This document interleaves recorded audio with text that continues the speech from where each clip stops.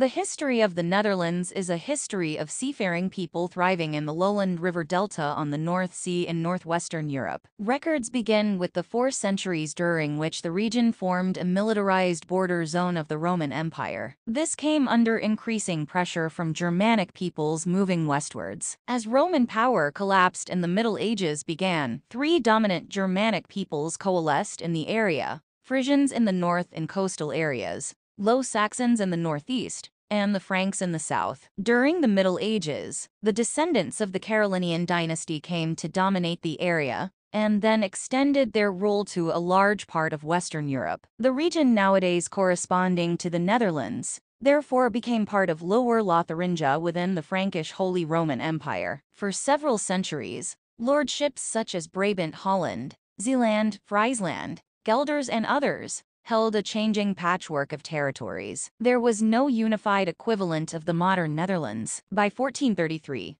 the Duke of Burgundy had assumed control over most of the lowlands territories in Lower Lotharingia. He created the Burgundian Netherlands, which included modern Netherlands, Belgium, Luxembourg, and a part of France. The Catholic kings of Spain took strong measures against Protestantism, which polarized the peoples of present-day Belgium and the Netherlands. The subsequent Dutch revolt led to the splitting in 1581 of the Burgundian Netherlands into a Catholic, French and Dutch-speaking, Spanish Netherlands, approximately corresponding to modern Belgium and Luxembourg, and in northern United Provinces, or Dutch Republic, which spoke Dutch and was predominantly Protestant. The latter entity became the modern Netherlands. In the Dutch Golden Age, which had its zenith around 1667, there was a flowering of trade, industry, and the sciences. A rich worldwide Dutch empire developed, and the Dutch East India Company became one of the earliest and most important of national mercantile companies,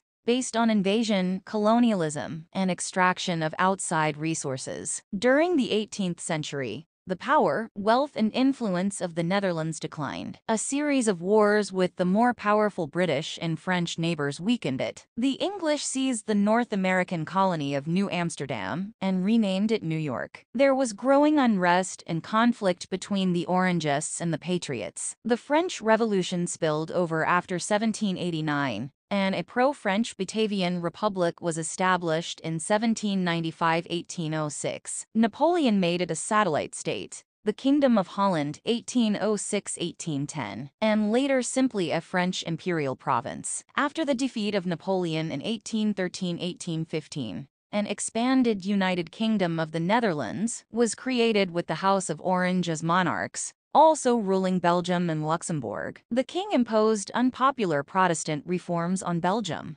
which revolted in 1830 and became independent in 1839. After an initially conservative period, following the introduction of the 1848 Constitution, the country became a parliamentary democracy with a constitutional monarch. Modern-day Luxembourg became officially independent from the Netherlands in 1839. But a personal union remained until 1890. Since 1890, it is ruled by another branch of the House of Nassau. The Netherlands was neutral during the First World War, but during the Second World War, it was invaded and occupied by Nazi Germany. The Nazis, including many collaborators, rounded up and killed almost all of the country's Jewish population. When the Dutch resistance increased, the Nazis cut off food supplies to much of the country, causing severe starvation in 1944–1945. In 1942, the Dutch East Indies were conquered by Japan, but prior to this the Dutch destroyed the oil wells for which Japan was desperate. Indonesia proclaimed its independence from the Netherlands in 1945,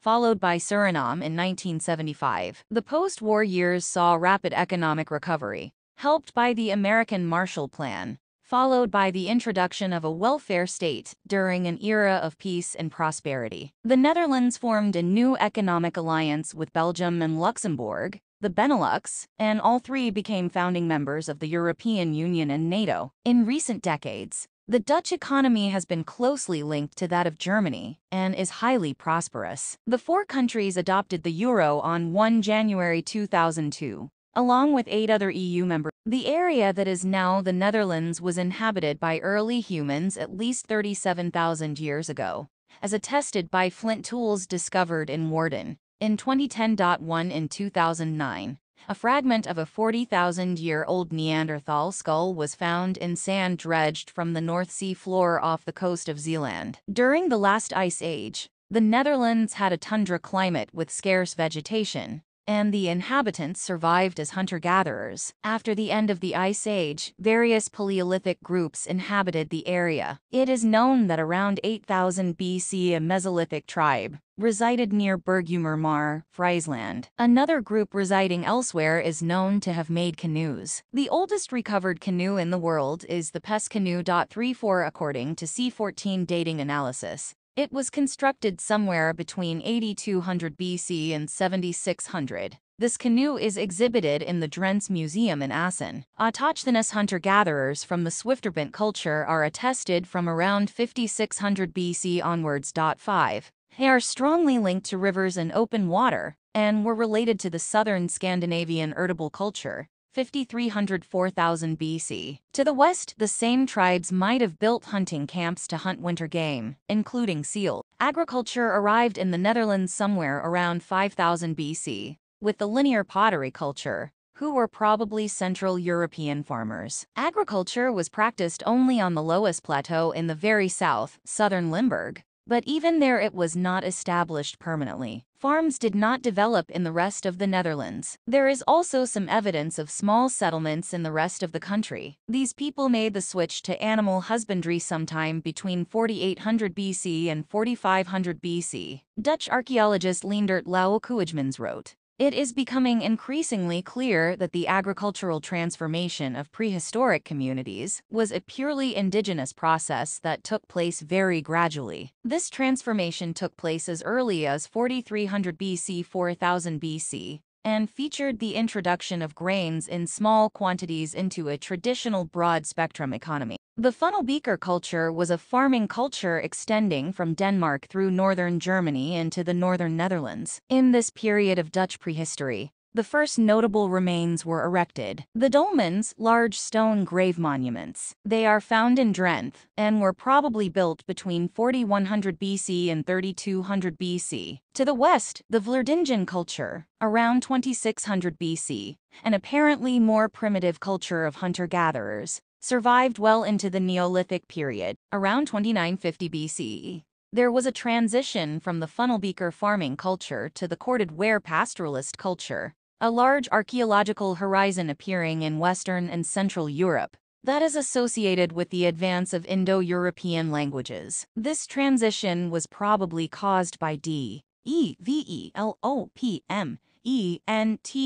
clarification needed in Eastern Germany, and it occurred within 2 generations. The bell-beaker culture was also present in the Netherlands. The corded ware and bell-beaker cultures were not indigenous to the Netherlands, but were pan-European in nature, extending across much of northern and central Europe. The first evidence of the use of the wheel dates from this period, about 2400 BC. This culture also experimented with working with copper. Evidence of this, including stone anvils, copper knives, and a copper spearhead, was found on the Veluwe. Copper finds show that there was trade with other areas in Europe, as natural copper is not found in Dutch soil. The Bronze Age probably started somewhere around 2000 BC and lasted until around 800 BC. The earliest bronze tools have been found in the grave of a Bronze Age individual called the Smith of Wageningen. More Bronze Age objects from later periods have been found in Ypres, Drouwen, and elsewhere. Broken bronze objects found in Voorschoten were apparently destined for recycling. This indicates how valuable bronze was considered in the Bronze Age. Typical bronze objects from this period included knives, swords, axes, fibulae, and bracelets. Most of the Bronze Age objects found in the Netherlands have been found in Drenthe. One item shows that trading networks during this period extended a far distance. Large bronze sicheli, buckets, found in Drenthe were manufactured somewhere in eastern France or in Switzerland. They were used for mixing wine with water, a Roman-Greek custom. The many finds in Drenthe of rare and valuable objects, such as tin bead necklaces, suggests that Drenthe was a trading center in the Netherlands in the Bronze Age. The bell-beaker cultures, 2700–2100, locally developed into the Bronze Age barbed wire beaker culture, 2100–1800. In the second millennium BC, the region was the boundary between the Atlantic and Nordic horizons, and was split into a northern and a southern region, roughly divided by the course of the Rhine. In the north, the Alp culture, c. 1800 to 800 BC 11, was a Bronze Age archaeological culture, having earthenware pottery of low quality, known as Kummerkeramik, or Grubkeramik as a marker. The initial phase was characterized by tumuli, 1800–1200 BC, that were strongly tied to contemporary tumuli in northern Germany and Scandinavia, and were apparently related to the tumulus culture, 1600–1200 BC, in Central Europe. This phase was followed by a subsequent change featuring urnfield, cremation, burial customs, 1200–800 BC. The southern region became dominated by the Hilversum culture, 1800–800, which apparently inherited the cultural ties with Britain of the previous barbed wire beaker